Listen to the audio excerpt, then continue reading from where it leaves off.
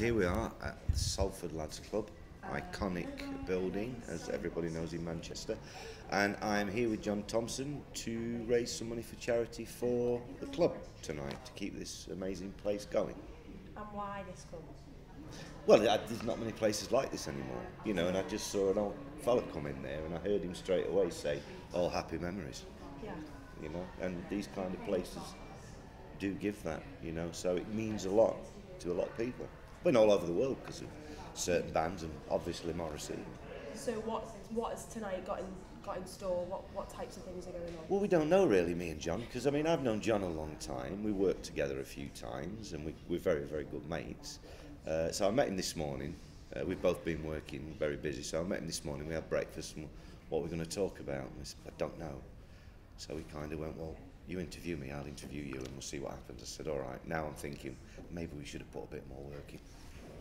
I think that's probably the nice thing about it is you're just going to kind of turn up and just tell your stories and just see what happens, you know. Yeah. And do you find it hard with, I suppose, other things going on in your life? Is it something that's...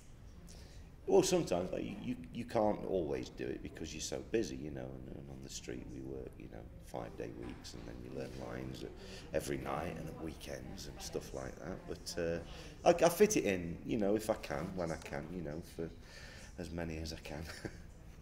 And what are in terms of your actual career, so how did you get into that, just as a curious question? What, into acting? Just, yeah. I got into acting at school, really. I had a very, very good drama teacher who was inspiring. Yeah. So the last year at school, when I was in the very last year at school, I wasn't doing very well in lessons. I'd given up by then. And this is in the very early 80s. So the headmaster, I don't know if it happened anymore, but he said to me, look, you're not interested in doing lessons. You're only interested in the school theatre and doing plays, or reading plays, which my drama teacher used to give me. So the last year at that school, I would go to school, but I'd spend my time sat on this spiral staircase in this very small school theatre reading plays. Yeah.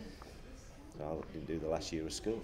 You just thought that you always wanted to do that? Yeah, you know, a lot of people helped me, a lot of people advised me because I was from a background, there was no actors, there was no theatre, it just didn't happen, you know. And I just got lucky, very simple, I just got lucky with a very, really brilliant chap who was interesting and inspiring, and other people helped me. Why don't you go to drama school? Or what's that? What, you mean I can make money as an actor? No way, you've got to be joking. Because I thought it was only for the golden people on TV, not me, you know.